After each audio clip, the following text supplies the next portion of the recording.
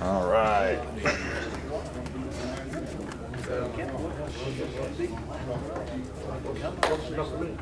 Welcome, fellas. It's good to see you guys here. A lot of you are looking at me wondering what just happened. What day is this? It's not Tuesday, it's Monday. You're in the right spot. My father informed me that I'm going to be teaching this class and he's going to be teaching Tuesday for a while.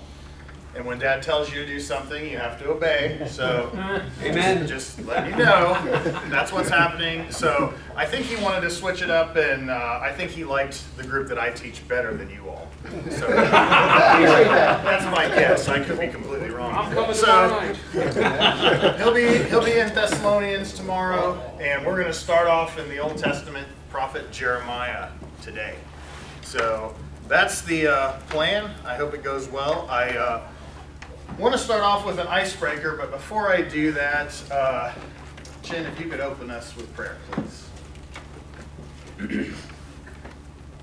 Heavenly Father, thank you for your word and all your people and all these stories in here and historical events that took place in here. Help us glean from Jeremiah and understand you more, understand more things about you through this book.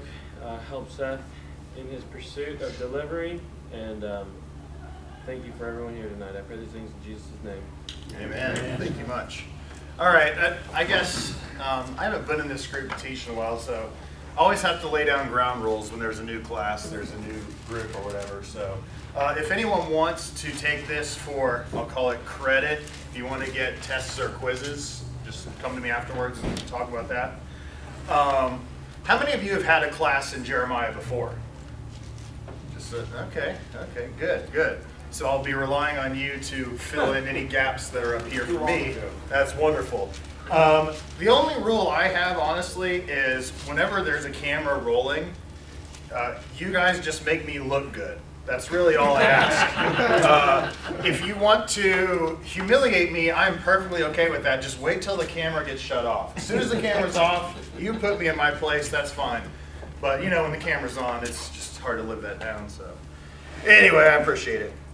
And I will give you a hard time if you don't make me look good up here, because, you know, I will. All right, here's the question I wanted to ask. And there's so many of you, I'm not going to make everyone answer, but if anyone wants to, I know this is a guys group, so what is something that made you cry? What is something that made you cry? This is just by way of icebreaker. If anyone is not afraid to just speak out and say, here's something. Stepfather's bell. Your stepfather's bell. Hey, you applied it to the bigger. Yes. Yeah. My dad didn't really use the belt, he used the hand. But Yeah. My daughter getting married. yeah, there you go. Yep. Before that, dropping my daughter off at college. Oh. The older I get, the easier it is to cry. Oh boy. Yeah. Yeah. Just look forward to it. Yeah. I'm noticing that too. Bothers me a bit. That's so true. Okay. Anyone else? Something? Yeah? My daughter's announcement that she's pregnant. Oh, okay. Interesting. A lot of dads in here and a lot of daughter references. I'm not alone. That's good to know. Cool. Yeah. Loss of a beloved pet for many years. Okay. Something. Yep. So, loss, game, family announcements, things like that. Anyone else have anything to share? Don't leave you out. Something that made you cry? I'm late, what happened? I'm asking the question, what's something that made you cry? Simple. Nothing. Nothing. Good for you. Still got your man Not card. yet. I see the room looking like that. Okay. Good deal. Yeah, for me, I know I went through a pretty long period of time where I just didn't cry. Just didn't feel the need. I don't know what it was. My wife thought I had a problem. I probably did. I felt like I had a problem. I thought, this is strange. But it was somewhere after having kids and somewhere in that process that just kind of went away. If feel like maybe that's one of the reasons why God lets you have kids, so that you can just clear out these emotions and sinuses and everything all at the same time. So one of the reasons why I wanted to ask about that, thanks for sharing, but one of the reasons why I wanted to ask about that is because of the prophet Jeremiah. Jeremiah chapter 9, verse 1. If somebody could flip over to that and just read that verse for me, just out loud, that'd be wonderful. What does Jeremiah chapter 9, the first verse, say?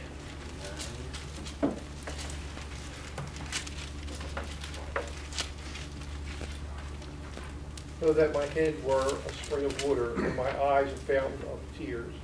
I would weep day and night for the slain of my people. Jeremiah is saying, oh, that my head were, what does he call it? What? A fountain? A spring of water. A spring of water. A fountain of tears gushing out. This is probably the main verse where people give Jeremiah a nickname. What's that nickname that often the prophet Jeremiah gets? The weeping prophet. And we can see in chapter 9, verse 1, it really fits. What would some of the reasons be that you guys know? What would some of the reasons be why he would be considered the weeping prophet? Because he felt like no matter what he did, the people wouldn't listen to him, and he wasn't getting the job done. Yes. Yeah, absolutely. He was doing his best. But just because you speak what's true and just because you have God's authority on your side doesn't mean that people are going to respond. Which, by the way, that to me is another argument for free will in Scripture. You know, the prophet of God is speaking, but the people oftentimes will just choose to reject that prophet. And as we see with Jeremiah, he has a lot of people not listening to him. Now, I don't know how you guys feel about this, but I know just from the small scope of my parenting as a dad, when somebody doesn't listen to me, a younger person doesn't listen, yeah, I don't know how you feel, but it's inside. The rage builds up, and I just think, when people don't listen, I have a hard time with it. Sometimes I wonder, how is he as patient as he is sometimes? To let people just go on and on and on when he keeps warning them, but they keep doing their own thing. So Jeremiah has to feel the brunt of that. God handpicks this prophet to speak to the people, and he's going to speak to them for a very long time. And the first part of his ministry is basically warning people to straighten up their life. But then later on, it's more of a, too late, guys. It's over. You're going to be punished now because you didn't straighten up your life. So as Jeremiah goes, he would be the longest of the major prophets. Isaiah has more chapters than he does, but Jeremiah's got more words than Isaiah does. And Jeremiah has more than his book, right? What's the other book that Jeremiah wrote? Lamentations. There's further evidence that this guy could be called the weeping prophet. He's writing a book of Lamentations. Yeah, Jeremiah wrote a lot, and so we're probably going to gloss over a lot of things in this class, unfortunately, but we'll do the best we can with the time that we have. But there's just so much that this prophet said. And he lived about 100 years or so, after the prophet Isaiah. So we're going a little bit forward in time. And if you recall, during Isaiah's time, he was dealing with the reign of the king Uzziah, Jotham, Ahaz, Hezekiah. And during that time, the Assyrian forces were the big powerhouse. And they were the ones coming down. They had conquered the north, and they were coming down to threaten the south. Well, God spared the south at that time. But people got this false notion in their head, thinking, well, if God spared us then, he's always going to spare us. They kind of developed this thing, I've heard my dad refer to it before as the 701 theology. The idea that, because in 701, the Assyrian king Sennacherib tried to take over Jerusalem, and God sent how many angels? One angel to take out the entire forces, and the army was gone. And at that point, people thought, hey, God's always going to protect us. God's going to take care of us. We got nothing to worry about. And so they kind of developed this false sense of pride, thinking we're God's special people. And those of us in Judah, in the city of Jerusalem, God's special city, are going to be protected. And they kind of got this bad attitude. So you can call that the 701 theology, because they thought everything was okay. It wasn't okay.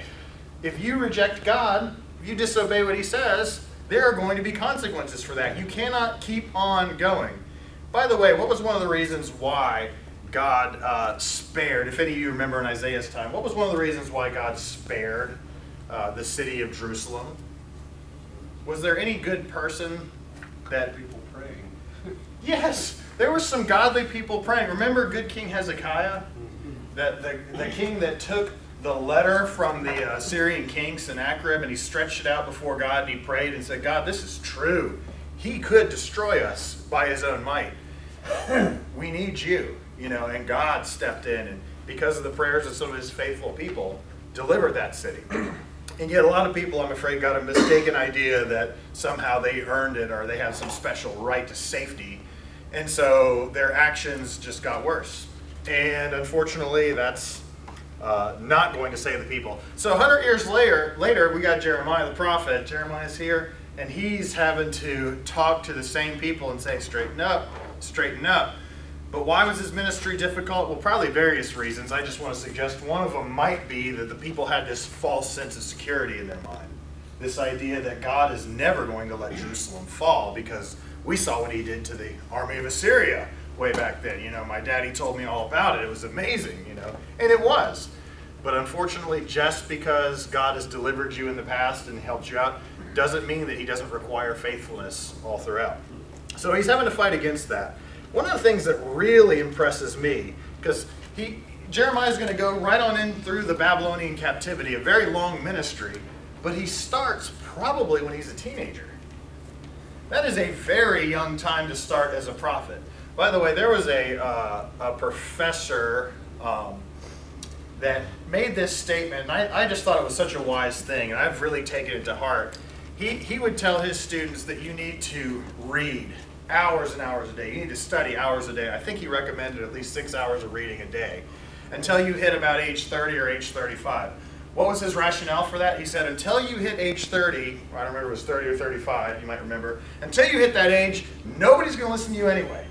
Nobody cares what you have to think. So, my advice, his advice to us, or to people, was read and study so that by the time you are 30 years old, you actually have something worth saying. I thought, hey, you know what? That guy's got some wisdom there. And I think, you know what? That's proven true time and time again. And hey, we're men here. I can complain to you guys, and you guys will take it, you know, with a grain of salt, right? You won't rat me out. My dad's right over there, whatever. But I'll tell you what, this happens all the time since he's here, okay? And I know this has happened to you. I know you can relate. You will suggest a piece of advice that you believe to be good, sound, scriptural advice. And you will give it to someone, and they will respond, kind of look at you, And then they'll go around, they'll be asking other people for advice. And you know how that makes you feel. You're like, okay, apparently that wasn't good enough. Well, I did what I could. But what really gets me time and time again is when they go over and they ask somebody else, maybe somebody like that, and that person gives them the exact same advice that I just gave. And what do they say? Wow, that is amazing. Thank you so much. You've really, really helped me. You ever had that happen to you before? You seen that happen? Time and time again, and you're thinking, what? Did I stutter? Did I say this wrong? You know, what is the deal here? I don't know. I chalk it up to something with age earns you a little bit of credibility. God wants you to be humble. Yes. This is true. That's why I'm only saying this to you guys. But I'm sure you've experienced this before too. All that to say, Jeremiah is a teenager. And God says, you're the one, you go tell these people. How do you think he feels? I don't know, but I bet you there's a little bit of this isolation that you're going to be experiencing. Someone this young, can you expect people to even want to listen to you? It's going to be hard. It's going to be hard. Even if they know that he's a prophet, the respect that comes with age, it's just hard. It takes time to earn, and I'm sure he's going to feel pretty isolated throughout his ministry. So for these reasons and more, we could say, you know, the weeping prophet is a title that probably fits the guy pretty well. So he's likely a teenager when he was called. Jewish tradition says that he wrote the books of 1st and 2nd Kings. So that's what tradition says. 627 BC, or as the book says, in the 13th year of the reign of King Josiah, is when he's going to start. and then he will continue his ministry down to 586 BC. So we've got just a hair over maybe 50 years of ministry. Just about a half century, just a little over a half century of Jeremiah preaching to these people. Whew. Talk about dedication, talk about commitment, and talk about repetitive, probably. Having to say the same thing over and over and over again to people.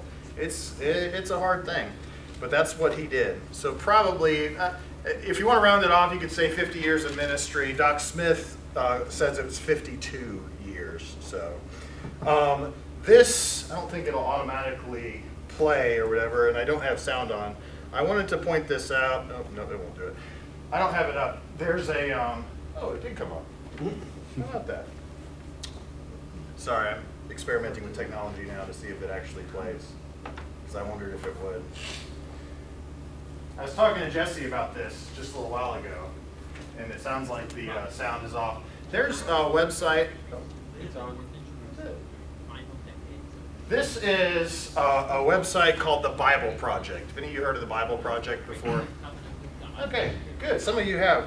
I wanted you to be aware, I have not investigated all of it, all the videos on it. The ones that I have seen, I've gone through the first 5 books. They have some really neat, kind of quick overviews of books of the Bible. And I really like that. Jesse apparently has watched more of them, so you can get with him afterwards and talk to him about that. But I just wanted to suggest that this video is about 7 minutes long, and it overviews the entire book of Jeremiah. And it's very artistic and stuff like that. And the stuff I've seen so far has been pretty good. So I recommend it. I just thought it was worth passing on as something that might be helpful when you're overviewing. One of the difficulties I have in doing a study like the book of Jeremiah or a larger book is keeping everything organized in my brain. Which, if you guys know me, you realize things in there that organized anyway. They're leaking all over the place, right? So when you're dealing with a book this large, trying to remember, okay, who was living at this time? Who was living at that time? When was he speaking? And maybe you observe this. God doesn't put the Bible in chronological order for us. I know it's hard to accept, but we Americans are not the only people that got God's revelation. So sometimes he chose to organize things differently. I'm pretty sure if the Bible was only given to an American society, that we would have it nice and chronological from start to finish, because that seems to be the way we think. However, there are other cultures and other times where they apparently didn't seem to think the way we think. What a shock. So you're going to find a lot of the prophets, and Jeremiah is not an exception, are not in chronological order. They are organized kind of in sections, but some will go before and some will go after others. So having an overview, I find it's pretty helpful when you get to know these prophets. Okay, so in order to set up the stage for Jeremiah, by the way, if I forget to say this later, there are 7 Jeremiahs in the Bible. 7 of them. So that, to me right there, I was telling you how I get confused. Well, the fact that there is more than one Jeremiah can also be confusing. The one we're talking about here is a priest. We'll mention that in a bit. So before we get to the last 5 kings of Judah, we got to start back with here.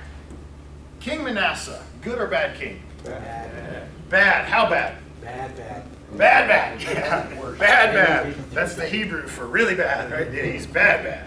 That is right. He is the worst of the worst as far as kings go. Kings of Judah. He is, in my opinion, the most negative thing you could say about his father, King Hezekiah, was to allow a son like this to be born. Some disconnect was there. Because Manasseh was the worst king there was. What else is unique about Manasseh?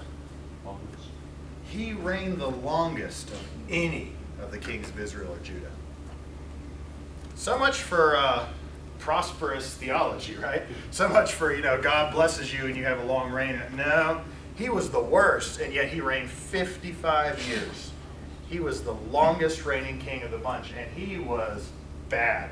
How bad was he? He sacrificed his own children to foreign idols. That was one of the many things he did. He attacked Israel or Judah in a spiritual sense with a vengeance. He dragged them down to idolatry about as fast as he could. He took pagan idols and he brought them into God's temple and set them up there. That was what this king was okay with doing. So spiritually, the people just were sinking downhill really fast. And which is easier, to bring people up or to bring people down? Always easier to bring them down. Well, the longest reigning king spent all his time bringing them down, except maybe the last 6 months, which, talk about a heartbreaking scenario. The last 6 months of his reign, Manasseh wakes up and has, I guess, a conversion experience, realizes he's been messing up. But he's got very little time after that, so he spends the last remaining months of his life trying to undo some of the damage that he did, and there's no way he could do it. What a tragedy that king was. So Manasseh has spiritually brought the people of Judah downhill in a big way. And then after him, Ammon is a king that reigned for a really short amount of time, and then King Josiah takes over at a really young age. Josiah, good king or bad king? Good. Yeah, good King Josiah. He was prophesied way in advance too, way back in the days of Jeroboam, which is, he called him out by name, which is really something. Josiah was a good king, and so being a good king, he tried to bring about good reforms. And you got to admit, this guy did some really, really good stuff. Jeremiah is probably a little bit younger, but right close in line with King Josiah, as far as how old he was, is my understanding. So those two are going to be similar in their ages and right around the same time. So Josiah is trying to drag the people out of this terrible moral decay that Judah's been in. And so he's getting rid of these high places, these pagan altars, which, by the way, do you know what the Hebrew word for high place is? It's Bama. I just find that interesting. I don't know what it means. If you put an O in front of it, I don't know what that means. But anyway, I just thought that was interesting. And it really surprised me when I heard the Greek word Allah. It means but that's what Allah means. But it's B-U-T. It's not. So anyway, neither here nor there. The King Josiah was doing his best to reform the people. And one of the things that impressed me, I didn't even think about this, he even traveled to places that were not owned by him, that weren't technically in his Judean territory, and he would travel out of there and he would destroy their pagan altars too. So he really attacked this thing with a vengeance and did some amazing things. But we can pretty well know that even him doing the best that he could do was, I don't want to say it's a fleeting effort, but I do want to suggest that maybe it was not nearly as much as needed to be done. That's what I'm going to suggest. Why is that? Because during Josiah's reign, the high priest Hilkiah was doing a little cleaning in the temple. A little spring cleaning, right? Or maybe it was winter cleaning. I don't know what season it was, but he was cleaning out the temple. And do you remember what he found? The law. He found the book of the law. What's the book of the law? Now, people debate, was it just the book of Deuteronomy or was it the first 5 books or whatever? The point is, though, if it's the book of the law is what they're supposed to be enforcing. That's what they're supposed to be following. That's what God gave to them through his prophet Moses. And they just found it. So Josiah's been reigning, trying to bring the people to spiritual transformation without God's law. Now, I don't know about you guys, but how well do you think you would honor God if you didn't have the Bible? I mean, you might try your best, but can you really please God as much as you should if you didn't have any revelation about what he wants versus what he doesn't want? That'd be pretty tough, I think. And, I think a similar example might be if we were to have a really great announcement. If you were to hear about a church up the road, and I guess I shouldn't pick on any of the churches over here because it's too fun and easy to do. But we'll just say a church a few counties over. You hear about that church and you really don't know anything about them at all, okay? You just don't know much. But then you find out from a member that goes there that said, hey, we had an amazing Sunday this Sunday. It was so great. We all grew so much closer to God. I know we matured a lot. And you say, well, why is that? Because somebody introduced us to something we'd never seen before. You said, really? What's that? It's called a Bible. What? Yeah, it's a Bible. Did you know that existed? Yeah. All right, what are you thinking about this church at that moment? You're probably thinking a lot of things, but most of those things you're thinking are not very spiritual things. You're probably thinking, what have you guys been doing with all your time? You know, clearly that tells us the level has gone down pretty far. You got a long ways to go. Well, Josiah's trying his best. Hats off to the guy, right? But he finds the book of the law. Long way to go.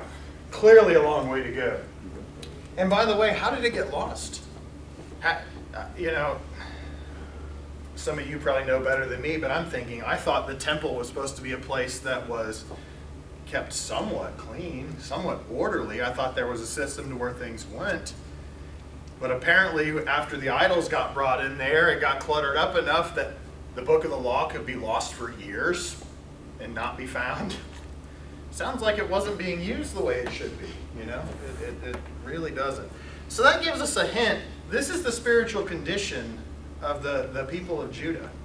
This is the condition of Jeremiah's audience. These are the people that he's got to talk to, and he's got to make progress with them.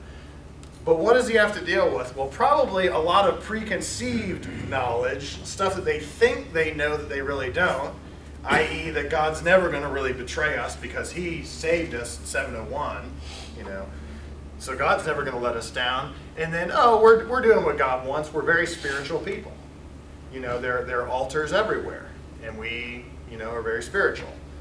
And then Josiah is trying to bring about reform, but he's just now getting the law back into their hands. So you can see, long way to go. And so we've got the other kings mentioned here, Jehoahaz, Jehoiakim, Zedekiah, Jehoiakim, which to me these are very confusing. Jehoiakim, Jehoiakim, they're almost sound the same. Really, really short reign. Zedekiah is going to be the last one. When we get to King Zedekiah, we are getting to the end of the kings. When we get to the end of the kings, we're talking about the end of Judah's freedom as well. They're going to be dragged into captivity. And who's going to take them into captivity? The Babylonians are. People of Babylon. And Jeremiah is going to be alive clear till that happens. For 50 years preaching the same message to these people. And that's what he's got to do. In case you haven't noticed, and I think you have, I'm really trying to belabor that point. Why? Because God might allow you to be in an environment where people just aren't listening to what he says. Where people just don't seem to really care to submit their life to the authority of Christ and what he says in his word. So, what do? And you say, oh, well, I've had enough. I'm going to take a nap. Or do you keep going, even if you're not getting results? I think Jeremiah is a good lesson for us in that regard. He had to keep on going. He had to be consistent and to never give up because he knew what was right, even though he didn't get the results that he probably wanted to. He got tiny little spots of, you know, things here and there. He got some respect, but he didn't get a big, you know, overwhelming response of people listening to him. As a matter of fact, we're going to come to a section where Jeremiah is dragged off against his will. They're like, you're coming with us, and he didn't even want to go. He's been telling the people not to, but you know, they didn't respect him a lot, many times. And maybe that'll be the case for you. Maybe that'll be the case for me. We're trying to speak out. We're trying to do what's right, but people don't care. And it's very easy, I think, to start counting numbers at some point and thinking, man, I must not be effective because I don't have a great following of people. And I just have to remind myself, is that how God counts things? Does God count heads? Like, yes, I baptized you and then we're done with you, you know. There's a lot more to this thing of maturity, discipleship, growth. A lot more to it. And sometimes we don't get the luxury of seeing the results of our labor. which I have a lot of respect for people, by the way, who can keep laboring without even seeing the good that they're doing. And then other people find out about it. I know I'm one, and I'm sure you guys too, that in particular, I'm really blessed by a lot of what other people have done, and I think most of these people don't even know they did it. You know what I mean? Whether it be the Bible study tools that somebody created or the people that somebody talked to. In ministry, sometimes I feel kind of bad. There used to be this understanding that an evangelist or a preacher or whoever, he's the one that's going to baptize whoever it is. You know, he's going to offer an invitation, they're going to come forward, and he's going to baptize them. And I'm not saying that's wrong. I mean, more than happy to do that. But where did that expectation come from? Why is it that it's just assumed that, oh, you're going to be the guy that does it? A lot of times I feel like preachers, in particular, we reap the benefit of a lot of other people's work. You know what I mean? A lot of friends have been pouring into friends, trying to bring them closer to a relationship with God, and then along come us, they bring them to church or whatever, and we get the privilege of being able to dunk them, and that's great. I'm glad, but I love it when a friend gets to baptize their friend too, because sometimes I'm afraid we get taught or we believe a notion that's not true, that, well, I'm only qualified to take them so far, and then I got to hand them off to this guy to bring them the rest of the way. No, not at all. We're supposed to all be doing this together, all of us.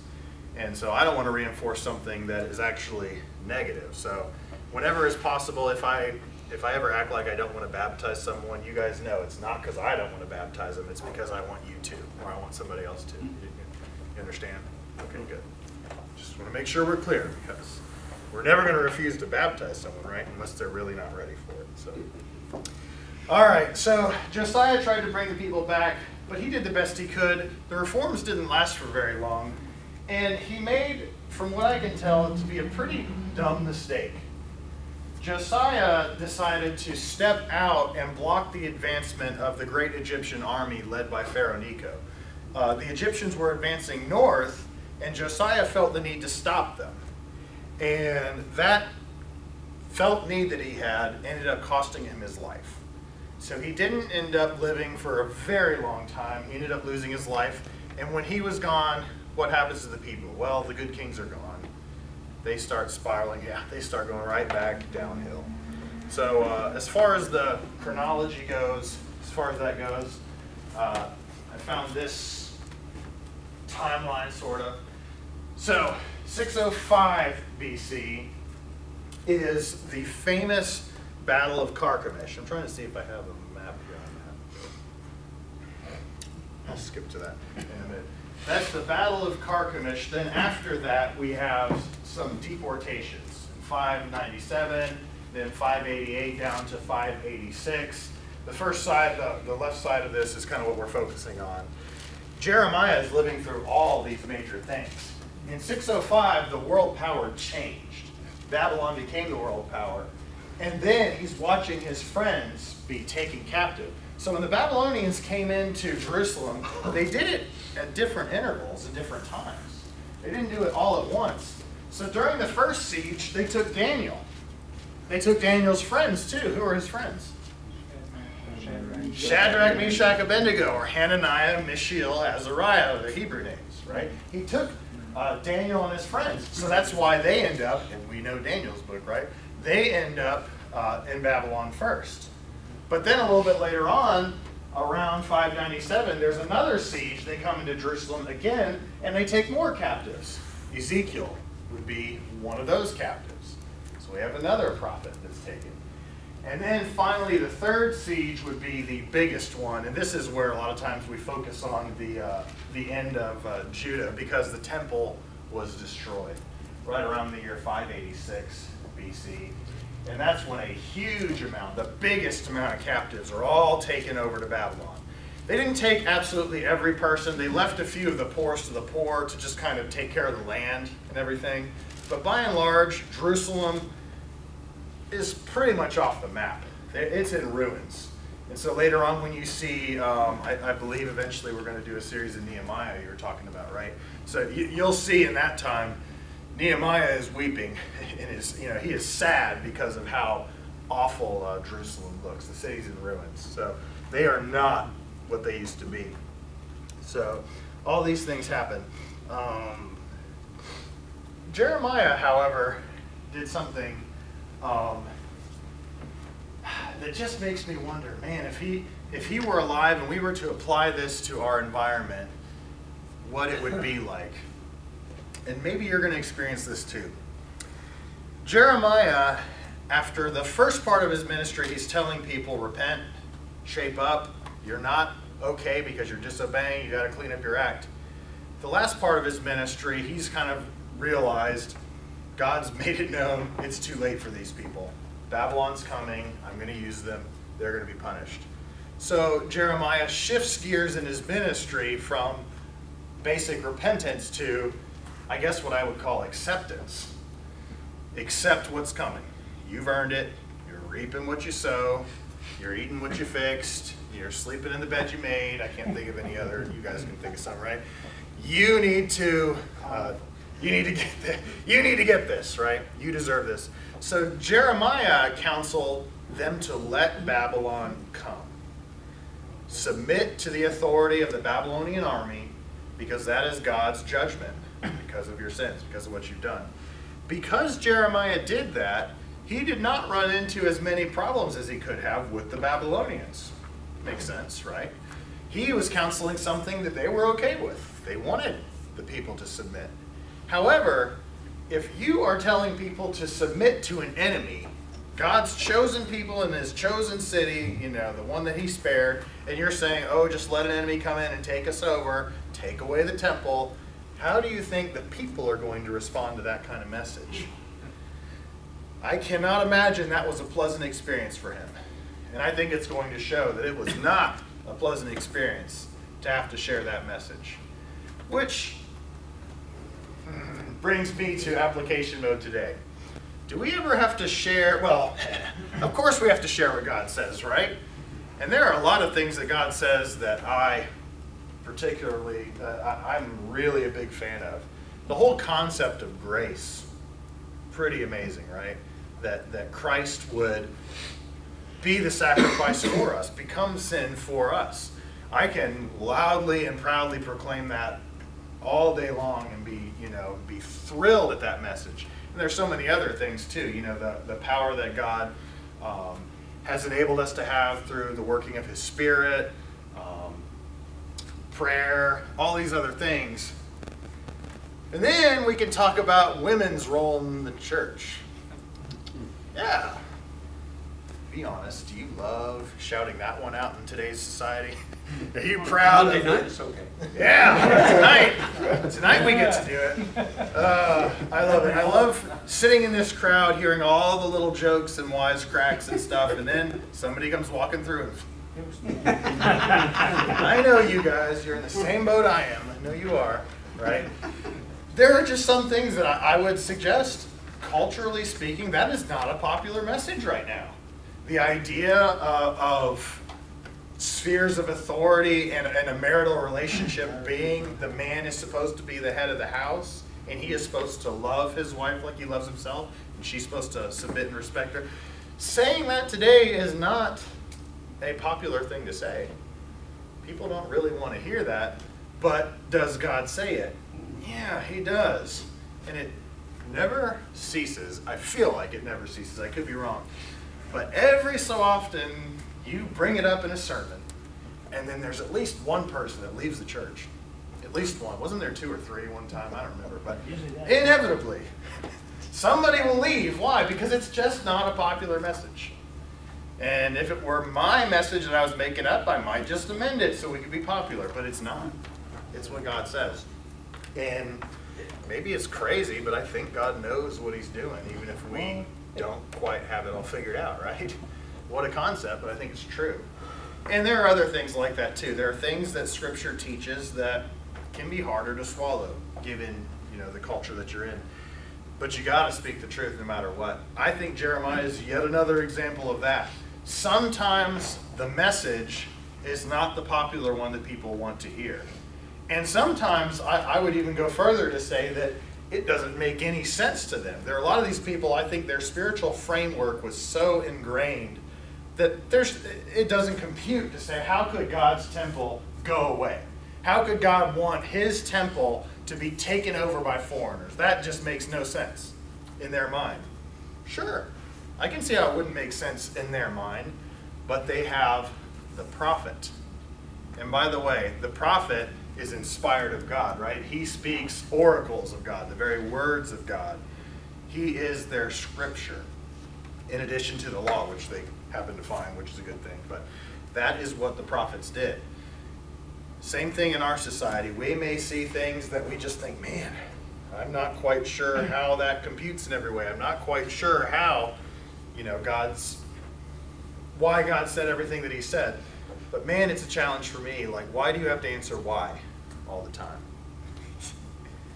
Why? I mean, if God said it, isn't that enough? So you've seen that bumper sticker. God said it. I believe it. That settles it. Now, what's wrong with that bumper sticker? The I believe it part. I don't care whether or not you believe it. You know what? In Genesis, I was reading, in the beginning, God spoke the world into existence. And then I came over and I said, hey, God, I believe what you just said. And he said, oh, good, thank you, Seth. And then the world just existed. Did you know that? Did you know that? Yeah. Good thing I believed it, right?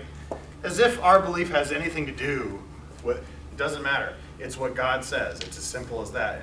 And sometimes I think, and I'm guilty of this, so I would plead with you guys to grow with me in this area. Yes, try your best to understand why, because I think it helps you grow closer to God. I really think it does. But you may not always understand why, and that's no excuse for not obeying in the beginning, because God's still God.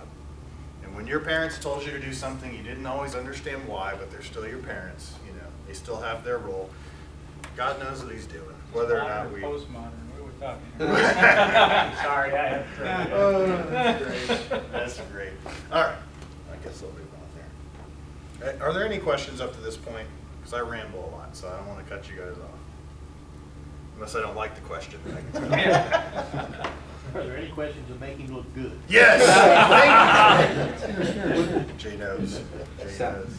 Would this been when the Ark of the Covenant was taken or disappeared? My understanding is, yes, it's right around the time when the Ark would go missing too. People who know more may correct me on this, but there's something about that I wanted to get into a bit. So, okay, I did put it in the notes. 7 different Jeremiahs in Scripture, but this one was a priest. He was the son of Hilkiah.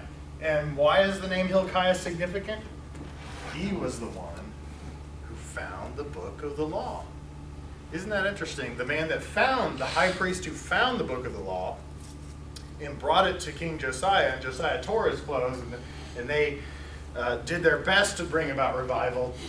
His own son is the one who becomes the prophet who will help speak further words to the people in regards to this law. So, and you read about that in 2 Kings 22, verse 8. He's from the priestly town of Anathoth, which is only a few miles away from Jerusalem. So Jerusalem's the star, and Anathoth is just right there. It's really, really close by. So not too far off from that. Let's see, about 3 miles, and it was in Benjamite territory. So when I was looking into this, there were a few things about Jeremiah that were interesting. There's a bit of a debate as to when and where he died. Most people think that after his 50-year ministry, where he was in Jerusalem, in the region of Judah, and then at the very end, he gets forcibly dragged away to Egypt with a number of the people, and he spends some time there. A lot of people believe that he dies in Egypt, and maybe he was even assassinated by one of his own countrymen at that point. Which, man, when you look at the apostles and the prophets too, I know you guys know this, but bring it to our mind anyway, so many of them did not die the kind of death that makes you think, oh, what a great, great, powerful authority, most of them didn't, as best I can tell, most of them didn't go out with a bang. They just died, and sometimes died a miserable death. And a lot of times, I don't think we give that thought. We think, oh yeah, these guys were sold out following God, and Paul says, follow my example as I follow Christ. Okay, how did Paul die? I don't actually remember. Does anyone remember how Paul died?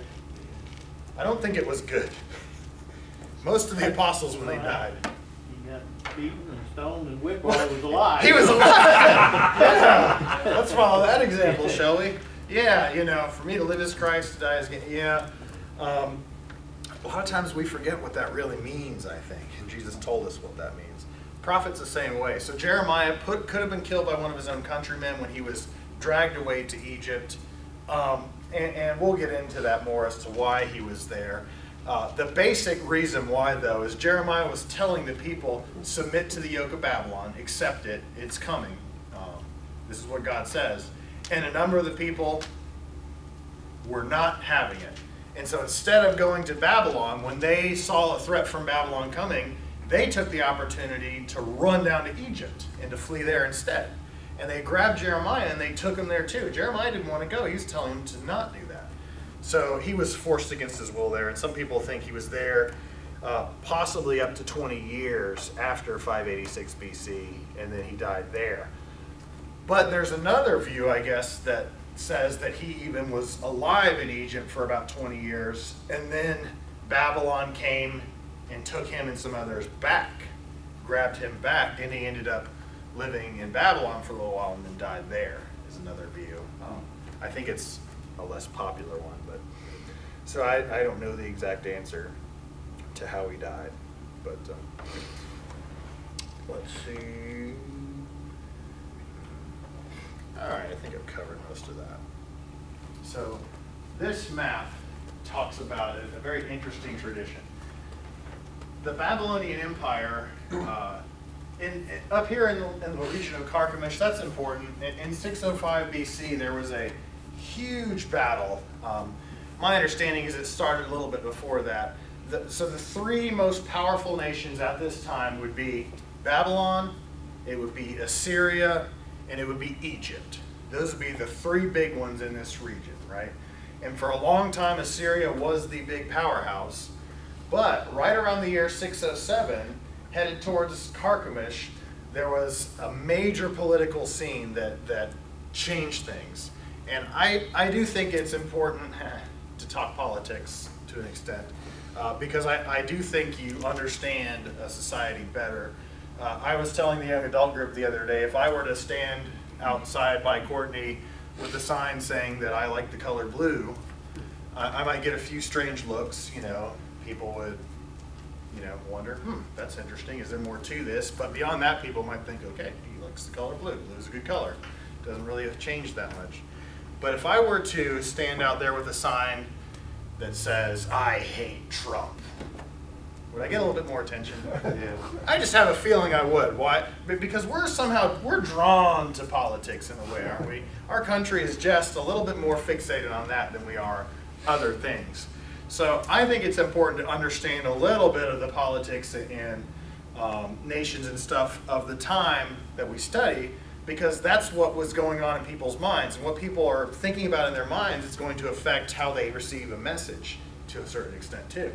So Assyria was the big, ruthless powerhouse, but in 607, they run into Babylon, and Babylon comes out victorious. So all of a sudden, Assyria is no longer the big, powerful nation they once were, and they are wiped out. They are downgraded significantly. And then in 605, Egypt marches up, and they meet. And so the Battle of Carchemish in 605 is a really huge battle, and we find out more about that even in secular history, because it changed the game as far as world powers go. Somebody, maybe it was you, Chin, that said it was the real World War I. You know what I mean? It changed things. So Egypt lost in that battle. And by the way, Pharaoh Necho in Egypt, when he was marching north, Josiah's the one that tried to stop him, and Josiah lost. Egypt gets up there, Babylon stomps them. Babylon emerges in this three-way battle as the new powerhouse of the world. So that's why Carchemish is significant. Now, we were talking about Jeremiah, right? Jeremiah was preaching in Jerusalem, and he's telling people to submit to the yoke of Babylon, but he's going to get forcibly taken into Egypt when they're running away. Which, by the way, my understanding is that even though Egypt was powerful, they never really recovered from an event that happened a long time before this. You remember the event that brought Egypt to their knees? Crossing of the Red Sea? The Red Sea! Yeah, when God baptized their army a little too hard, and they died.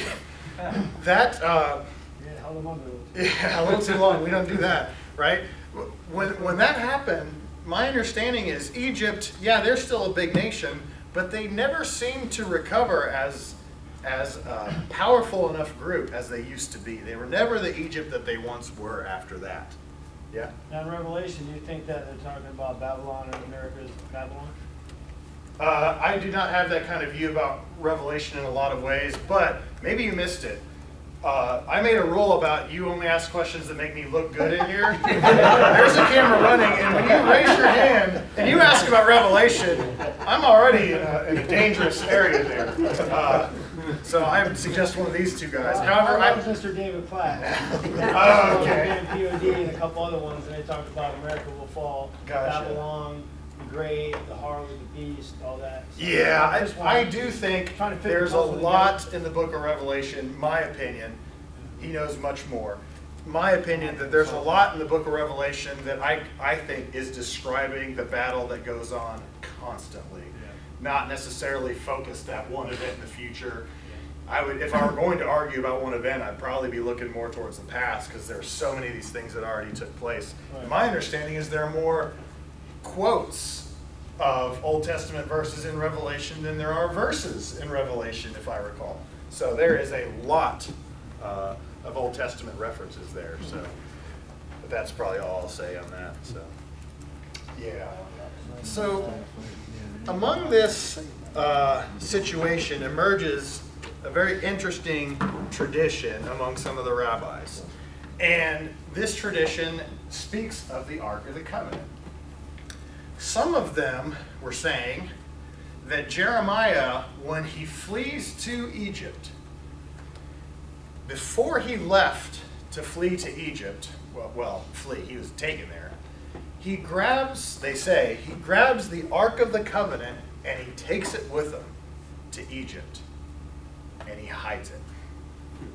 And we can't find it. It's gone. And so they then suggest. Did you see the movie? Oh, yeah. I know exactly where It was found. You're right. Thank you. eBay warehouse. So the tradition continued. Some of them said that as the Messianic age arises and the Messiah comes, before that happens, at the beginning of this age, that a prophet like Jeremiah, another Jeremiah, is going to come and bring the Ark of the Covenant, and he's going to open the Ark of the Covenant, and he's going to take out the pot of manna that is in the Ark of the Covenant. And he's going to break it open and feed the nations with the manna from the Ark. Very interesting, okay? I'm not saying I subscribe to that. However, one of the guys I was listening to that was talking about this did say something that I did find interesting.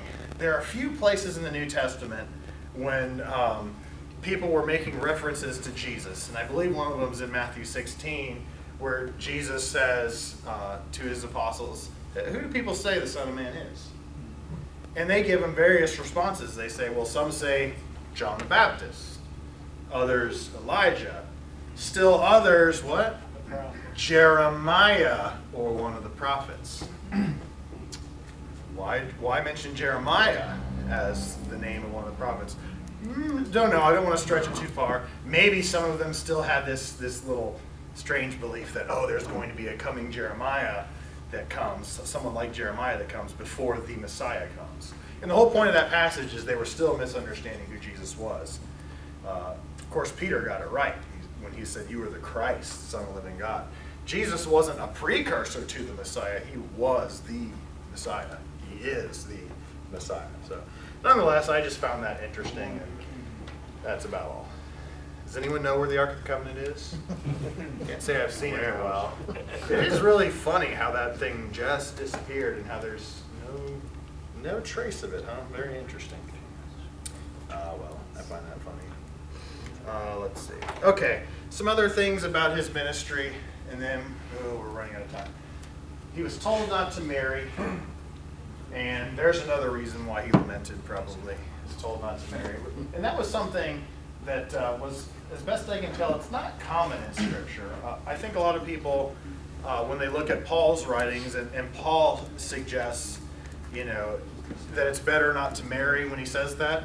He prefaces that, though, as I recall. He says, because of the current crisis, it's my suggestion that people not get married.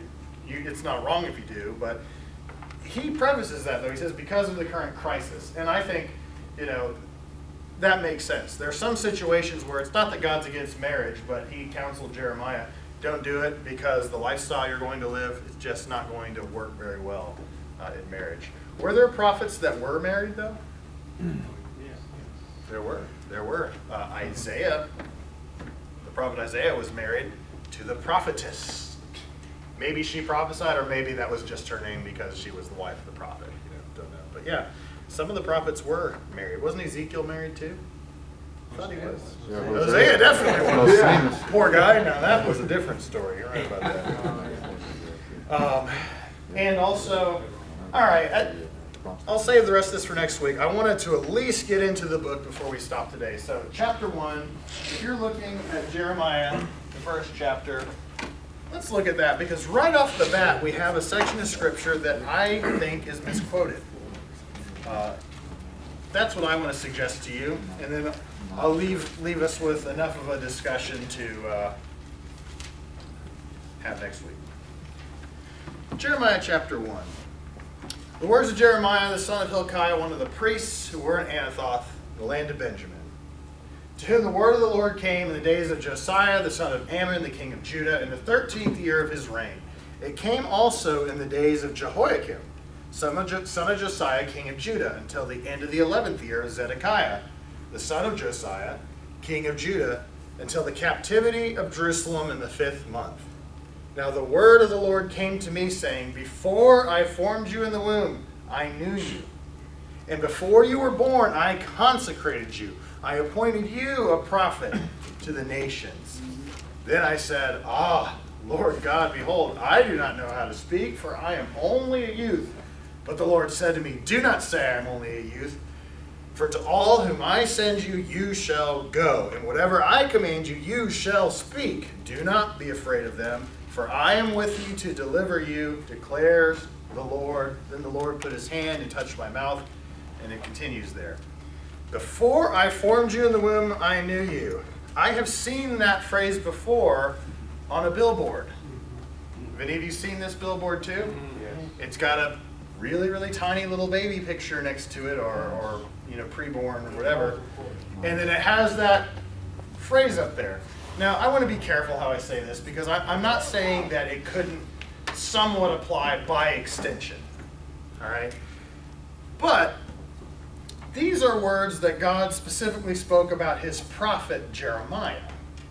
And I think that context needs to be clear. Now, does God consider a child that hasn't been born yet, does he consider that child a human being? Yes, he does. There are plenty of indications in Scripture that prove that fact. Definitely. That's just one verse that I kind of think, I don't think it's the best to apply also. And the other reason why is because the way he said, what are those words again? Before I formed you in the womb, I knew you. Before I formed you. You see what I'm saying here? So is non-abortion, you know what I'm saying? Can you, I don't like to use the term abortion because we know what it is, it's murder. But there's not even anything there yet. It's before it even happens. I knew you. You know what I mean? We're not even talking about that yet. God is looking way, way in advance. So here's what I want to talk about next week, and we'll leave it at this. Did Jeremiah have a choice in the matter? Don't answer that now. Did he have a choice? Sorry I kept you long. Let's pray. Father, thank you so much for for the dedication of your prophets, and the one in particular that we get to look at together. I pray that you would help us to be like him in his faithfulness to you. And it's in your son's name I pray. Thank you.